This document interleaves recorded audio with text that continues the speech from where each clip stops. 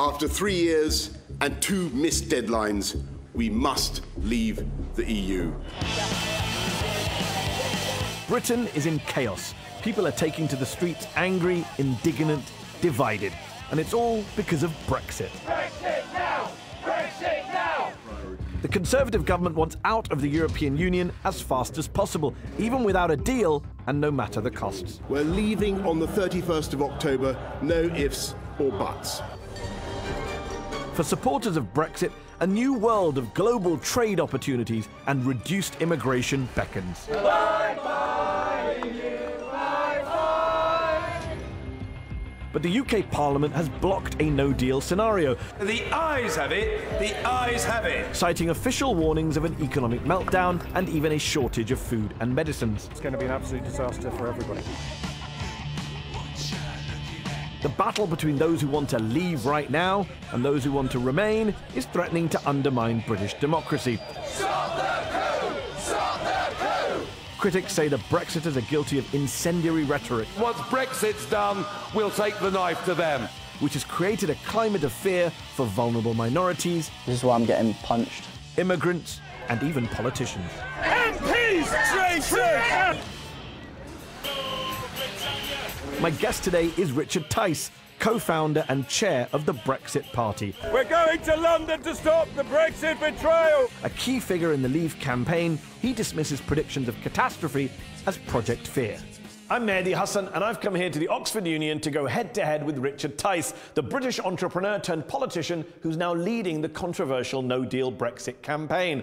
I'll challenge him on how much responsibility his side takes for the polarising of British society and ask him how on earth could leaving the EU without an agreement be good for Britain's democracy or economy. Tonight I'll be joined by 3 experts. Graham Gudgeon, a pro-Brexit economist at Cambridge University and chief economic advisor at the conservative think tank Policy Exchange. He's also the editor of the Briefings for Brexit website.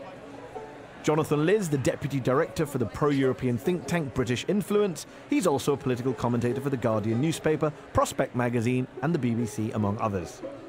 And Ash Sarkar, a senior editor at the progressive online media outlet Novara Media in London. She also teaches political theory at the Sandberg Institute.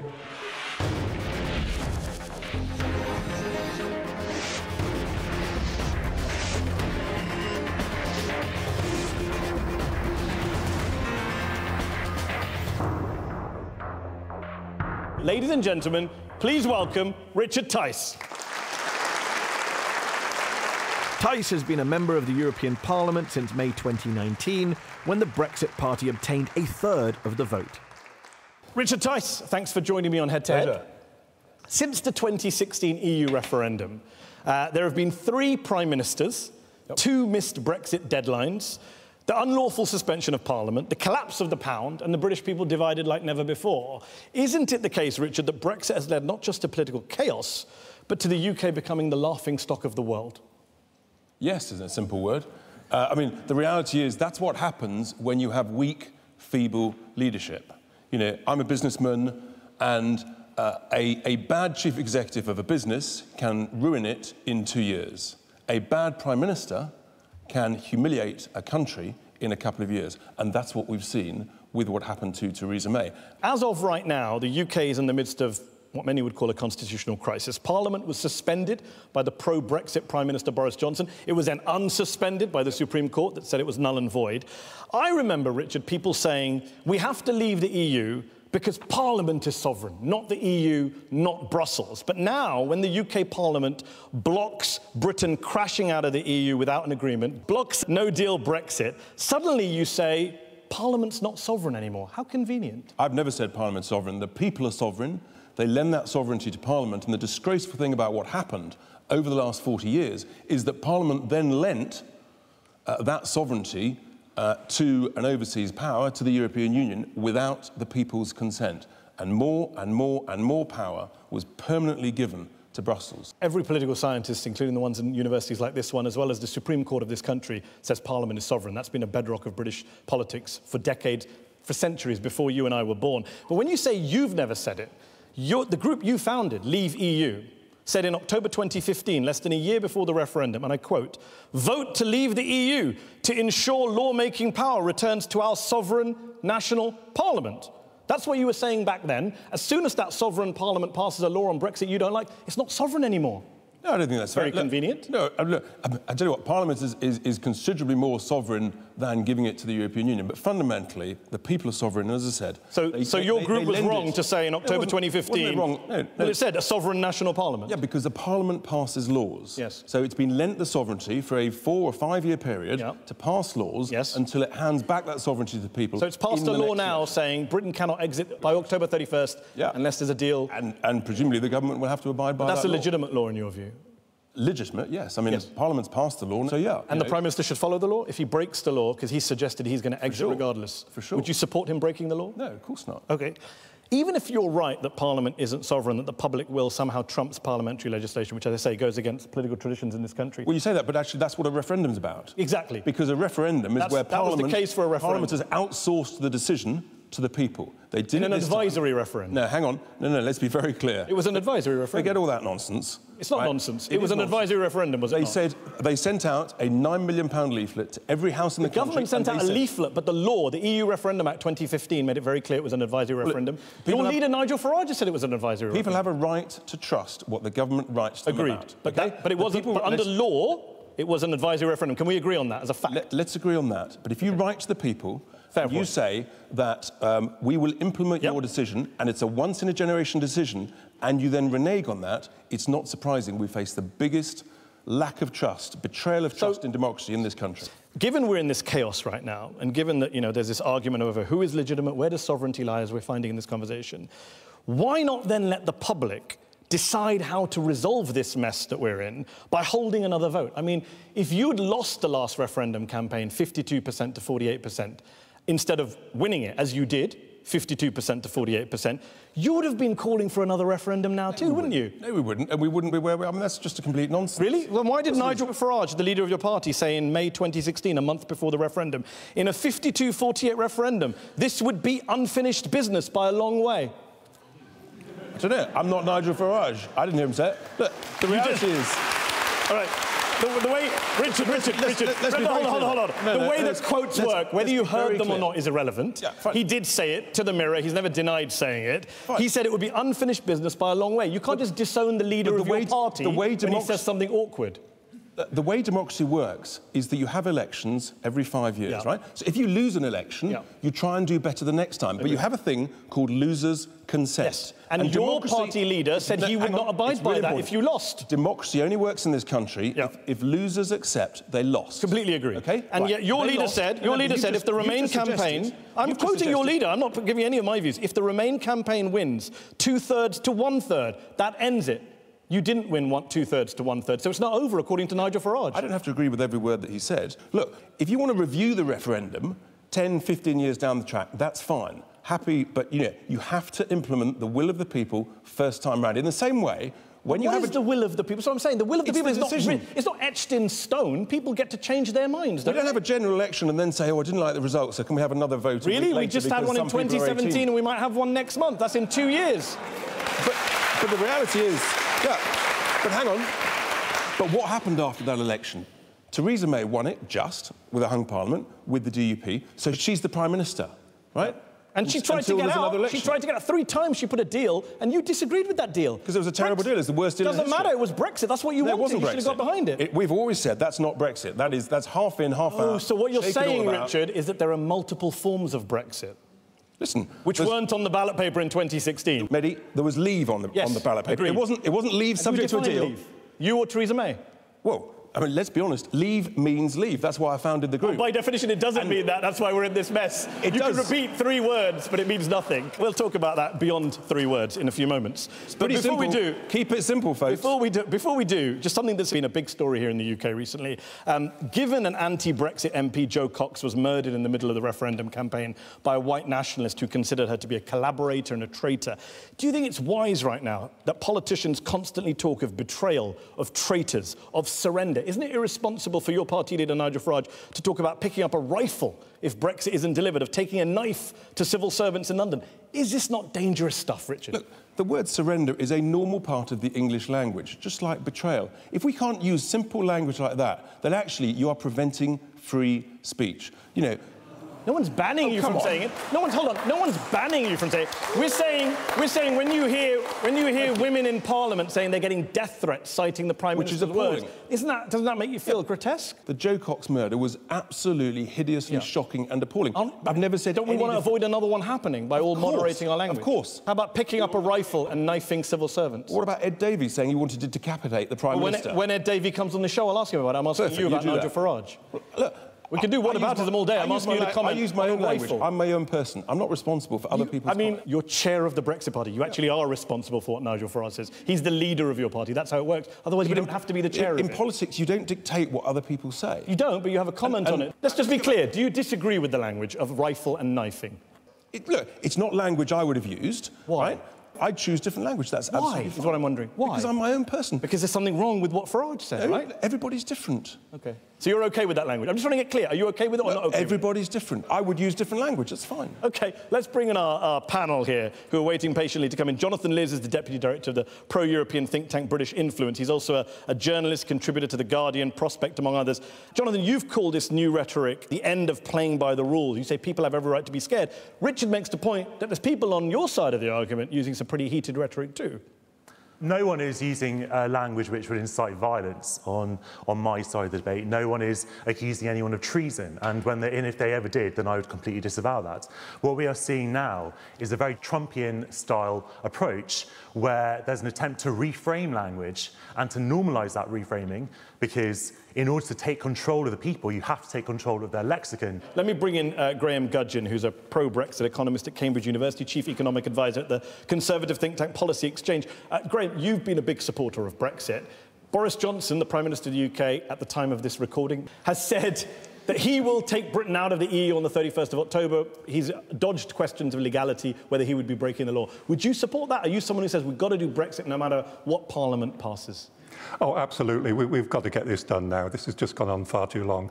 Companies are in trouble. They don't know what to do. There are big investments to make. Even if it involves breaking the law, just to be clear, I want to know where you stand. There's a law that says he cannot do this. No, I don't think you should break the law, but the law itself, the Benn Act, is just ridiculous. It effectively hands over the power to the EU. Since we're not allowed to accept no deal, the EU can offer us any deal that they want, and they can offer us any timescale they want. And then the remainder Parliament can say, OK, we'll accept that. Thank you. Otherwise known as the Parliament of the United Kingdom, which is sovereign, as we've established. You have surrendered the key issue of how long we remain in the European Union. No, to the European Union.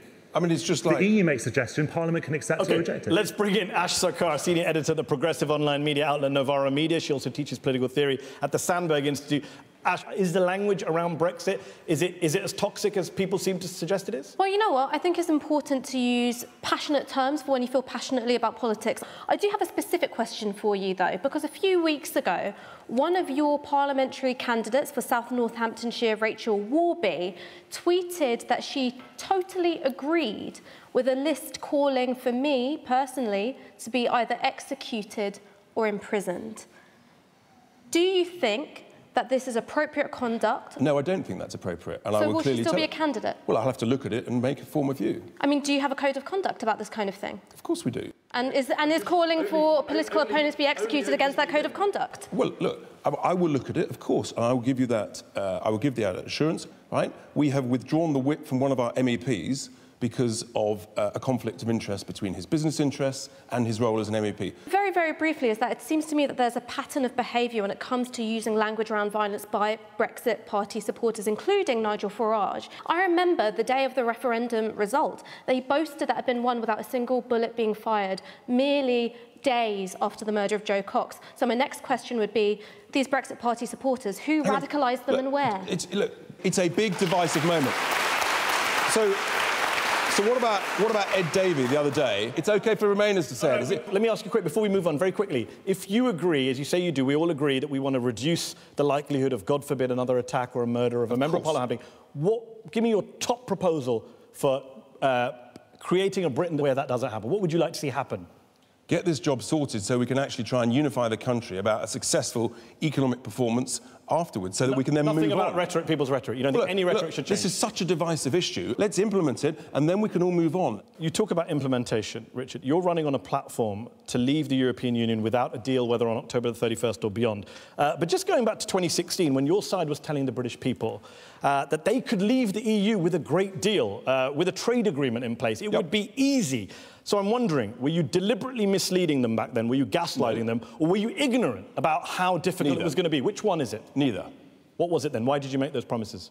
Why? Because actually, if we'd had proper leadership from someone who believed in Brexit, we would have got that. You didn't say vote leave, it'll be great unless there's a bad Prime Minister that I don't like. You didn't add that little asterisk caveat. Yeah, and we didn't say leave subject to a deal that everybody likes. We said leave. You went on the BBC in the run-up to the referendum and you promised the viewers that the UK would, quote, still have a friendly agreement negotiated with the EU in the 2 years after we vote no. It's been 3. And frankly... You said, on the economics, it'll be broadly the same. That's what you told people. And the good news is it's going to be even better. No, it's not wrong. It's going to be even better. And do you know what? If I'd been negotiating it, we would have had a deal and we would have been out by now. Hold on. Even Michael Gove, Conservative Cabinet Minister, one of the leaders of the Vote Leave campaign, he said, and I quote, we didn't vote to leave without a deal. That wasn't the message of the campaign I helped lead. He's being honest about it. Why not just own it? Why not just say, yeah, you know what? We got it wrong. He's not being honest about it. Here's a man who, a few months ago, said, you know, that we were leaving with a good deal, Theresa May's deal. Now he's in charge of, you know, leaving without a deal or a clean break Brexit, and he's saying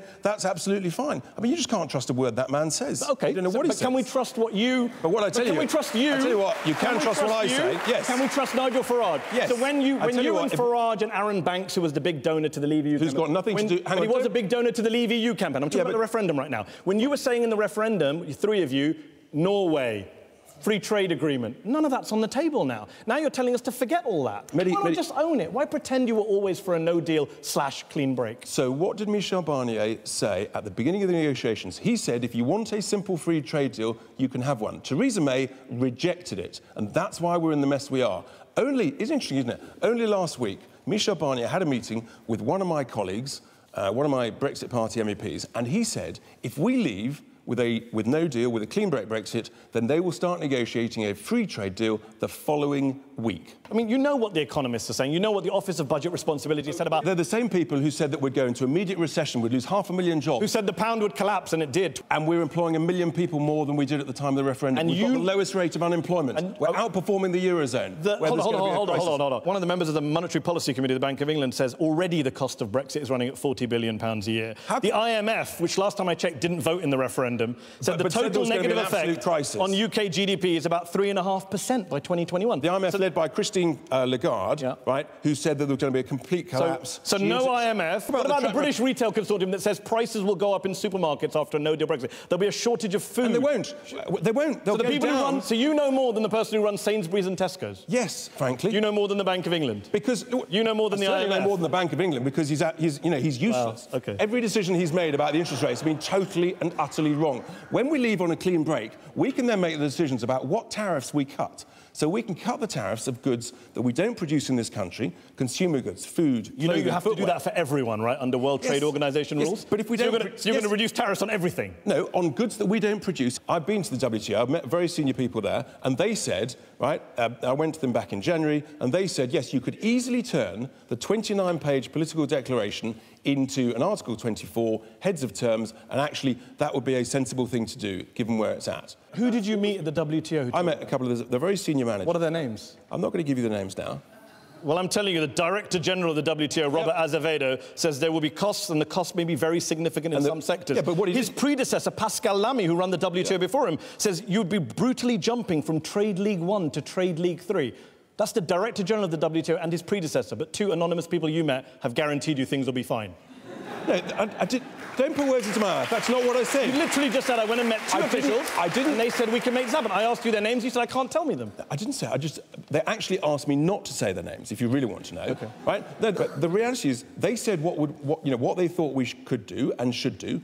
I think that's absolutely right. We've always said that we should ask for an Article 24 heads of agreement under the WTO rules, which basically means you agree the heads of terms, you then basically, in corporate terms, you put it into solicitors' hands, and you dot the I's and cross the T's. You know that can't happen. That's absolutely... The fundamental point of an agreement is the two sides have to agree. Of course, now, that's how a heads of terms works. It's not going to agree to have a cherry-picked heads of terms trade agreement if we don't give the EU what they want, which is citizens' rights, the divorce payment, and the Irish backstop. The EU has always had more leverage in the UK because it's bigger, it's more powerful, it's richer than we are. They can afford to walk away. Richer we can't, than we are? And that is the truth of Brexit. Let me bring in Graham. 39 billion, they are almost bust. Okay, let me ask you this, Graham. The Yellowhammer document from the government also has predicted possibly shortage of medicines, foods, disruption at the border, delays. Are you willing to concede that or no? I urge everybody to look at that Yellowhammer document. It's only 5 pages. It won't take you very long. It is the most ridiculous document I have ever read. It's not. It's utter garbage. It's not a prediction. It's what they call a worst-case scenario. Well, actually, they called it a base scenario, and then they renamed it when it got leaked, as you know. If they'd have kept the base case scenario, it would have been beyond ridiculous. It would have been. I mean, this is an internal planning document from a pro-Brexit government, just to be clear. But they're part of the Remain conspiracy as well. Let me tell you what this analysis was based on. And this is just quotes from the document. It's not my view. If between 50 and 85% of haulage companies are unable to fill in French customs forms, not only on the first day, but for 3 months, and then half of them are unable to fill in these forms for 6 months, then we'd have problems. Now, the French customs, and indeed our own customs, have been handing out forms to lorry drivers for the last 6 months on what to do. Why would 85% of our haulage companies be unable to... Are you saying there won't be any disruption after a no-deal Brexit? No, I'm not saying that. I'm saying there'll be if there's any disruption, it'll be fairly small. Jonathan, very briefly respond to that. There will be a small disruption. Well, I mean, look, the government is, as you say, a pro-Brexit government. I say listen to the actual government, which has no interest in ramping up the dangers of no deal. They are saying that terrible things can happen. We have a duty, a responsibility to listen to those risks and pay attention. How could anyone read that document and approve no deal is completely beyond me. Ash, I just want to bring you on something... Richard said about... Hold on, Richard, I'll bring you back in a second to respond. Just one thing. Is that fair now when you hear all the debates in British politics about we were misled, we should rerun the vote, they weren't fully honest with us, etc., advisory referendum? Where do you stand on all that? I'm what you'd call a Eurosceptic Remainer, which means that I alienate everyone and no one likes me. For me, there are very strong arguments about why Brexit should happen, and I think the main one is the democratic principle, which is when you vote for something, regardless of what the letter of the law says about it being advisory or not advisory, our political system relies on the trust of the electorate, and I do think that there is a negative consequence for breaking that trust. Yeah. I do also, however, think that there is no mandate for no deal. There was when Parliament voted to trigger Article 50.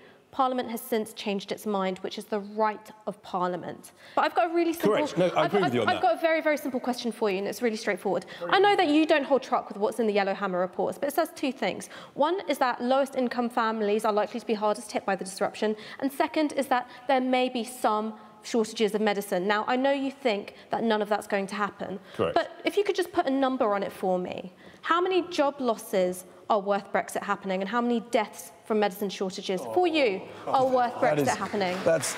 Ash, frankly, that question is beneath you. The great thing is we're actually going to get more jobs because it's going to be a huge success. But how many jobs are worth the risk? Because it's not your job at risk. I've just told you, we've created a million jobs. Hold on. Okay, I'm going to come on to the medicines point. This is really important. Briefly. So this ridiculous suggestion that, we're going to have a medicines shortage. Let's just think, folks, one of our MEPs was with 4 French pharmaceutical companies just a fortnight ago, and every single one of those executives from those companies, French pharmaceutical companies, said, it's completely ridiculous, of course we're going to keep selling, and of course there'll be plenty of medicines. Let me ask you this question before we take a break.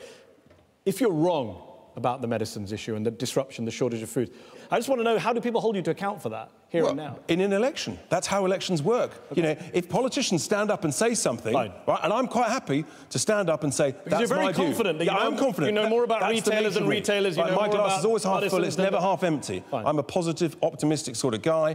I think. There's a fine line between optimism and delusion, isn't there? That's the worry always. Yeah. If experts are all maybe I'm the optimist. Maybe you're deluded. Okay. We will have to take a break there. You're watching Head to Head. We will be back in part 2 with Richard Tice and our panel and our very patient audience here in the Oxford Union to discuss what's happening with British public opinion. Is it more divided than ever before? And what's the future for Richard's Brexit Party? Join us after the break.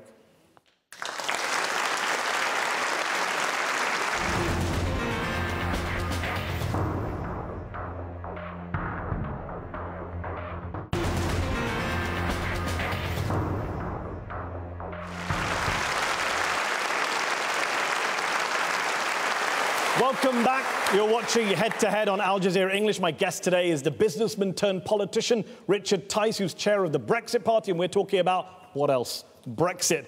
Richard, a lot of minorities in this country, people of colour, immigrants, feel as if racism and xenophobia has gone up since the 2016 referendum. And a lot of the official stats on hate crimes, on racist attacks, a lot of the polls seem to support that view.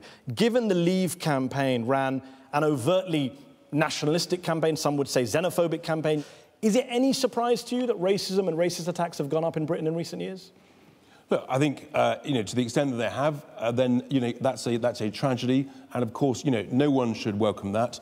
My view on immigration has always been that this country has been very good at welcoming immigration, but you have to have sensible immigration that works for your economy. And in the last 10 years, we've had immigration of over 250,000 a year, and actually we've had zero real wage growth for the least well-off in society. Okay. And, that's what happened, and people felt anxious about that. What you're saying is a very legitimate view. Many politicians, many people in the public hold that view about immigration. But it's more about the tone. For example, that breaking point poster that some will remember here that was run, that Nigel Farage unveiled during the referendum campaign that had, in some people's views, Nazi undertones. I mean, Michael Gove, who co-chaired the Vote Leave campaign, the other Leave campaign, said he regrets the very harsh anti-immigrant, anti-foreigner aspect of the campaign. Do you? Yes, some stuff was said that probably shouldn't have been said. Some of the stuff was difficult. It was tough.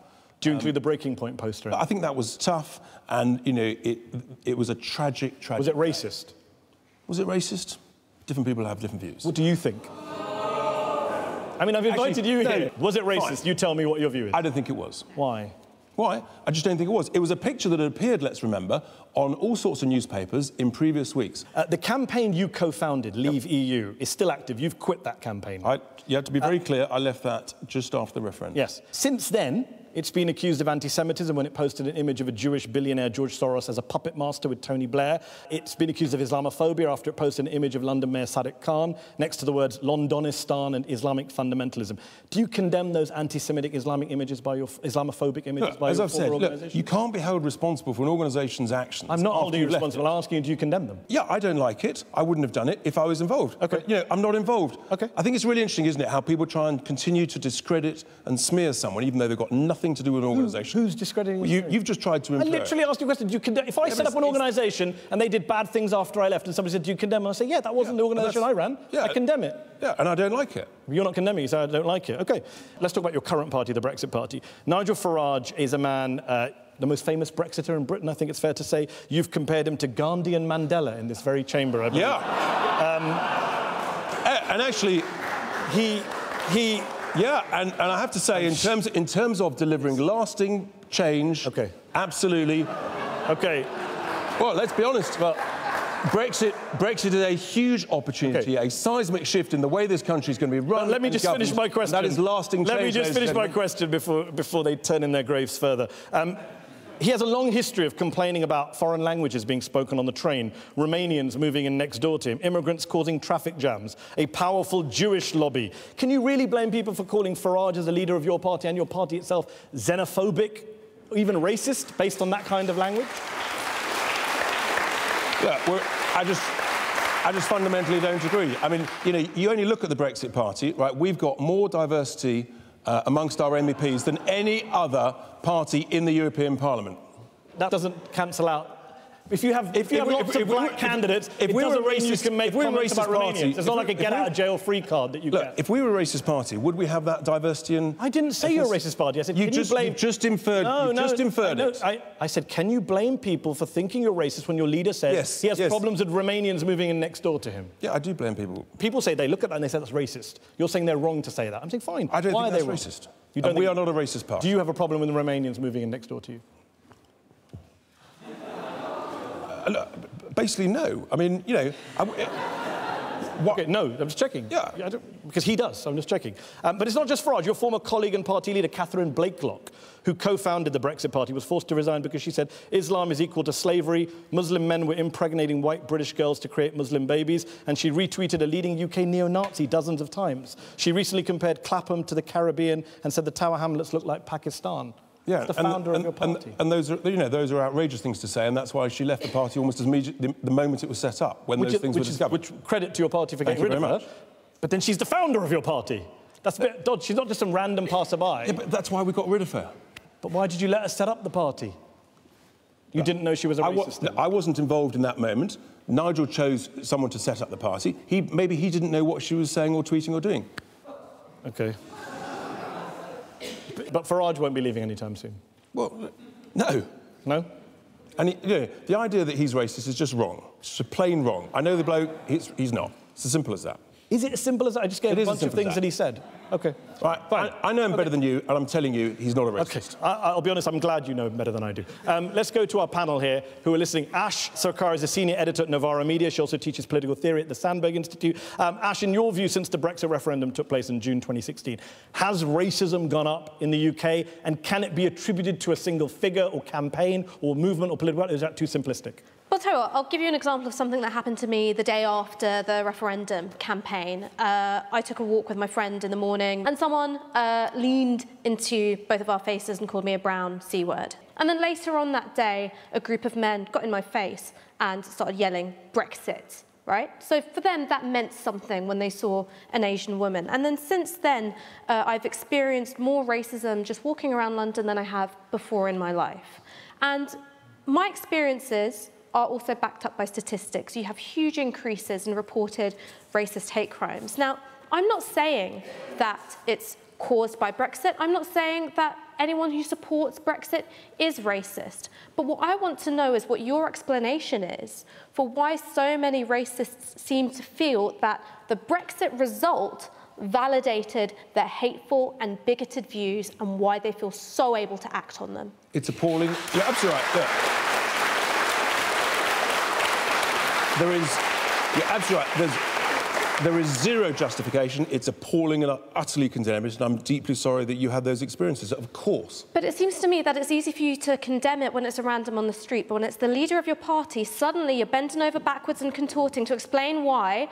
I'm not bending over backwards and contorting. I'm just saying he's not. I'm just saying, you know, he's not a racist. I know the bloke. He's not a racist. OK, let's go to Graham Gudgeon is a pro-Brexit economist at Cambridge University, chief economic advisor to the think tank Policy Exchange. Graham, you were saying in part one that in addition to being a proud Brexit supporter, you're also an academic. You have to look at the evidence. When there's a 22% rise since 2016 in the number of ethnic minorities reporting racism, discrimination that they've experienced, is that causation, correlation? How do you link that to the EU referendum in your view?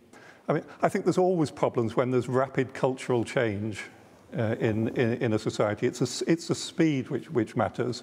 There's a great majority in the UK, and it's not just Leavers, actually. It's a lot of Remainers as well, agree with the idea that you have to control migration. That doesn't mean necessarily that you have to diminish it. In Australia, they've actually increased immigration after they controlled it because people relax. They think if it's controlled... Australia's another country where racist attacks have gone up, so it's not exactly the best example to give in defence. Yes, but the migration that we're going to control in the UK is European migration from European countries. In a sense, the same European race. If that's controlled, I think we'll probably experience larger immigration from India, the Middle East, and other places. That hardly suggests that this is a racist policy. I don't think we said anything about the policy. I think we were talking about the people involved. Jonathan Liz is the deputy director of the pro-European think tank British Influence. Jonathan, the language, the rhetoric, the rise in racism. Do you blame your opponents for that or no? Look, we have to look at the referendum campaign from 2016, which was overtly Islamophobic. I remember the posters saying, Turkey, population 80 million in brackets, is about to join the EU, and a series of footsteps leading to an open door. That was a naked attempt to terrify Middle England into voting for Brexit on Islamophobic grounds. And you had another poster, not from your organisation, from Vote Leave, which had Turkey highlighted with Iraq and Syria on a map next to them. Now, if that wasn't Islamophobic and a mainstream Islamophobic discourse, I don't know what was. So to somehow... To somehow say that it was nothing to do with us is complete humbug. Well, the good news is that Jonathan and I, we agree on something, that that poster didn't come from us.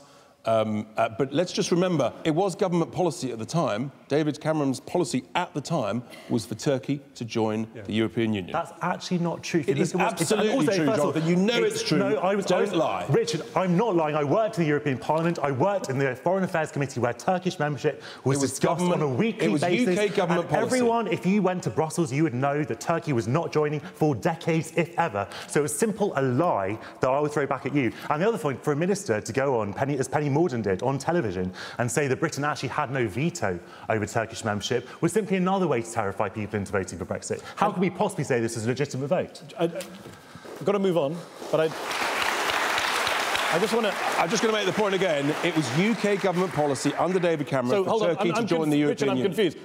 Are you saying the Turkey poster was or wasn't bad? It was, it was tough. Some tough stuff was done. You say tough, other people say racist. Where's the gap between tough and racist? Subjective. It's difficult. Oh, I'm just wondering, where does racism begin for you then with those kind of things?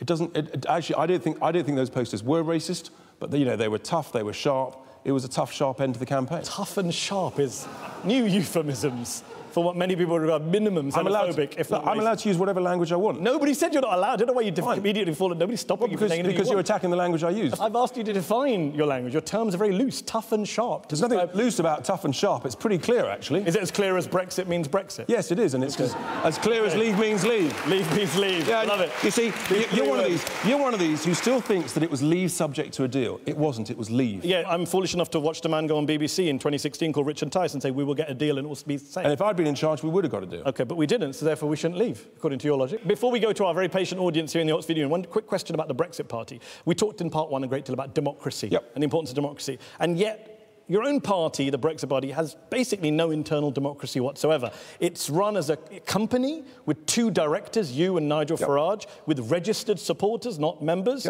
It's run basically as a dictatorship by you and Nigel Farage, isn't it? It's run as a fast-growing tech startup. And, hey, folks, at the end of the day, democracy basically is at the ballot box. And actually, it's interesting, isn't it? We've got things done. We're only 25 weeks I mean, I'm sure many dictators get things done around the world. Well, that's what dictators do. Doesn't mean it's a good thing. It's a company structure. Your friend Aaron Banks says it's almost a dictatorship at the centre. It's a normal company structure, and people have the option to vote for it at the ballot box. And interestingly, isn't it, when they had that option, they voted for it, and we won a national election, securing 50% more votes than anybody else. So maybe actually people are focused on the opportunity of Brexit, not the nature of our structure. You won 30% of the vote, a third of the vote. 50% more than any other party. But a third of the vote. I mean, there's a great use of statistics there, but a third of the vote. We won. Let's go to our audience who want to come in now.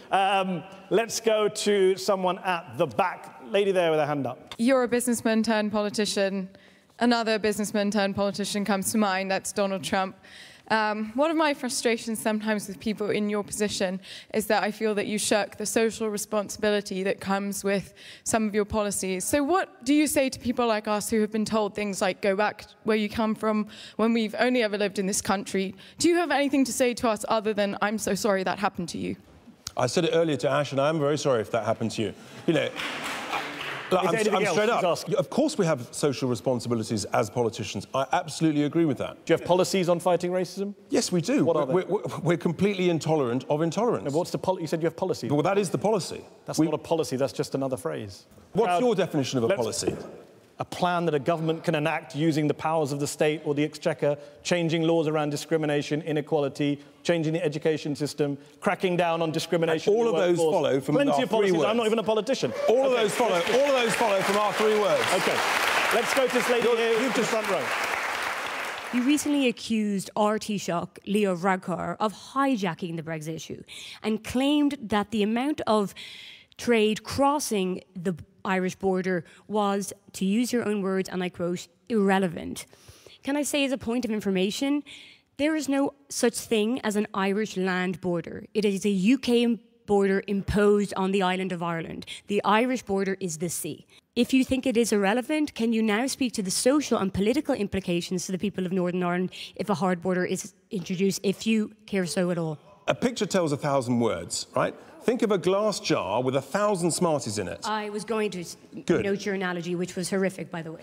Oh, hang on. 1,000 Smarties. Those Smarties represent all of the trade that goes across all the 28 countries in Europe. OK? The trade that goes across that Irish border is between 1 and 2 Smarties. It is a tiny, tiny amount. How dare you? This is not about economics. I've asked you about the social and political implications for the people of Northern Ireland if a hard border is introduced. It's not going to be introduced because everybody has said it's not going to be. When you say everyone's not said it's going to be, that's not what Jean-Claude Juncker has said. He said there has to be. We can't just have animals coming across the border without being checked. You know better than the people of Northern Ireland, the politicians of the Republic of Ireland. And everybody has said they're not going to impose a hard border. The head of the police force in Northern Ireland says he worries this could be a trigger for violence. Is he part of a Remain conspiracy as well? I don't... Look, the reality is... Or are you going to tell me you know more about policing in Northern Ireland than the head of the police? No, of course I don't. But there is no reason for that to be the case. So when Assistant Chief Constable Barbara Gray, who heads up the counter-terrorism unit in Northern Ireland, says we predict that a 6 to 12-month period, if there's a no-deal Brexit, there could be an upsurge in violence. That doesn't worry you at all? Look, of course everybody should be worried if, you know... You don't sound very worried. You just made an analogy about Smarties, and we're talking about the return of violence.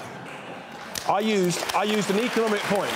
But we're not talking economics. That's what so let's go back. Let's about violence. Before I go back to the audience, let's deal with the violence point. Then we have to move. No one wants violence. Let's be very clear. Yes, but let's go back. People are warning of violence, Richard. What do you say to them? I say, why did the head of the EU's own report into the border, Lars Carlson, who had a report called Smart Borders 2, he said that under any situation, any type of deal, there could be a friction-free border. But Juncker has said that's not the case. And so I'm going to go back to this Varadkar point, because just before he was... Very briefly, because the audience are waiting. No, but this is such a crucial point. As the lady quite rightly says, under Enda Kenny, right? He said, with goodwill, we can find the technological solutions. He had goodwill. Unfortunately, his successor didn't. Many others tried to hijack the issue for disgraceful, his own reasons. OK, let's go to the gentleman there. My question is about immigration from the EU to the UK. Couldn't that Northern Ireland border become a choke point? Because anyone in the EU has the right to go to Dublin. There's no visa, no control, no checks, and supposedly, if there's no border, just walk across the border. Okay. So my question is, what would you do about that? Would you put up controls between Northern Ireland? Nothing. Okay, so then there would be free-floating immigration into the UK then from the EU. Yeah, there's been a common travel area in Ireland and Northern Ireland for 100 years, and of course that would remain. So you're OK with people coming in from the EU through the frictionless border? You know, that will have... Is that what leave means, leave? Yeah, look, I don't think it'll happen, but to the extent it does, you know, we'll have to look at it. OK, lady here. When we leave, I'm the Brexit Portuguese woman, and I want to know what will happen to my rights. Because the settlement scheme didn't work for me. I gave your country my youth. What will you give me? Thank you very much for that question. It's a great question, and the scheme is there at the moment, and it sounds like... Have you just recently tried to get settled status? My status was frozen for 5 months. My embassy is helping me. I felt very frustrated. I'm sure, and I sympathise, and I'm very sorry about that. Because then, since Nigel Farage started to How many years have you been in the UK? Just for 20. 20 years, and you're now worried about your future post-Brexit? Yes. Yeah, and you know, since he started to talk, I was attacked many times. You can't put it on one... You can't put it on... I'm sorry, you can't... But listen, straight after the referendum, I said the very first thing we should do is we should say that every EU citizen's rights were absolutely guaranteed. I said that on Question Time in November 16, and I was poo-pooed for it. But, you know, by a Labour MP, actually. But I absolutely feel that was absolutely the right thing to do. This is your right to sort this in your country. It's your country. But if you started the conversation by saying the island is full, and you didn't differentiate by anybody, then we wouldn't be divided like this. OK. Well, you want to respond to that? I didn't say the island is full. I've always said I welcome immigration on a sensible, controlled basis. OK, let's go back to the audience. Gentleman here has been waiting in the front. So the Brexit Party is claiming to be sort of an answer to Labour in a lot of working class communities. So why was your first policy that you brought out to get rid of inheritance tax? Like, who are you really, you know, you're just working for big banks? Because that wasn't our first policy. Right. That wasn't our first policy. Our very first policy was actually to invest over 100 billion quid in the regions that have been left behind. We announced it on the 30th of June at our political rally. We said how we're going to pay for it. And actually, you know, it's those regional road and rail schemes that will help the least well-off in society. Deal with the inheritance tax point, though. That is a very regressive tax. It helps rich people in this country. That's not really standing up for the left behind, are you? Look, actually, it's interesting, isn't it? It's the most unpopular, most hated tax in the UK. and we think it's unfair. We think it's egregious. People have saved up. 70% of the benefits from a cut in inheritance tax would go to the richest estates. Estates worth over £1 million. We've got policies on the left, in the middle, and on the right, but that is the most unpopular tax, and we think it would actually. It's been pretty well received by Middle England. Very briefly, Ash, come in. You I want mean, to come very quickly. A company that you set up in 1991, Sunley Property Group. Documents passed to me by Open Democracy showed that over 40% of it is owned by two firms, one based in Panama, one based in the British Virgin Islands. So why should we trust you on the direction of this country when a company that you set up, most of its dividends go through tax havens and don't contribute to this country? Simply not true. I mean, so can I ask you a very simple question? Because I'm a UK taxpayer. I was one of the shareholders. There were about a dozen shareholders in that business. Right? They were UK shareholders and they pay UK tax. I'm happy to be corrected. So one very quick question: do you own Sinceria Holdings Limited in Panama or Shuttlecock Holdings Limited in the British Virgin Islands? Absolutely nothing. You don't own them. I don't own them. I have nothing to do with them. Nothing to do with them. Will the Brexit Party very good to know. Will the Brexit Party be cracking down on? Will the Brexit Party be cracking down on tax havens when it's in office? Yeah, and I'll tell you why. Because what we believe in high growth, low taxation. If you have low taxation in this country, then you reduce the need for people to look at tax avoidance. Gentleman here in the white shirt. Given that the Vote Leave campaign has been found to have broken electoral law by the Electoral Commission, why should we respect the result of a referendum won by illegal means? Well, firstly, it wasn't won by illegal means, right? There was a lawful referendum, right? Over 30 million people participated in that referendum. The votes were counted, and we won by over 1 million votes. And then after that's it was the reality. Done, and then after it was done, you were fined the maximum amount for overspending. That's cheating, some might say. It's not cheating. And you get 70 grand fine. Can we just? How is that not cheating? Just on the 70 grand that Leave.EU was fined. Yeah. You paid that fine. Well, I don't know. I'm not involved in Leave.EU. I've no idea. But you were at the time. The fine covers a period you were in charge of it. I was a co-founder of it. Yeah. I genuinely don't know. But it was fined 70 grand, so you can understand why some Remainers say, come on, this isn't fair. That one of the main groups campaigning got fined for overspending. Do you understand why people say that, at least? And it's interesting, isn't it? Because Priti Patel, the current Home Secretary, asked the Electoral Commission to investigate why the Remain campaign set up 5 companies in the last month so they could spend an extra £1 million illegally. And the Electoral Commission wouldn't investigate. Why? Because it's deeply biased. But just to be clear, Leave.EU did pay a 70 grand fine for overspending in the new referendum campaign. No one's disputing that, are they? Well, I don't know. Because you don't know if they paid a 70 grand fine? It's pretty big news. Because I'm not a director of it. I wasn't involved in it. But you don't need to be involved in it to know what's happening in the news. Well, it's a big story. Yeah, what I do know is you just missed it. They've subsequently been exonerated, haven't they? So they've got the 70 grand back? Look, I told you, I don't know. What I do know is the Met Police... No, hang on. No, you can't pick and choose what you know. I can, because the Met Police... No. You selectively... Suddenly you know about the story, suddenly you don't. I can tell you what's public information, which is the Met Police and the National Crime Agency have confirmed that Leave.EU did not carry out any illegal criminal activity. Gentleman here. If Article 50 was to be revoked altogether, what would your prediction be for the future of British politics? Are you someone who wants to see it revoked, not revoked? I voted for Brexit. I'm 22, from South East London, and I voted for the Brexit Party. So. I think it would be absolutely disastrous. Trust in democracy in this country would collapse even further than it currently is. I mean, it would be the most appalling thing.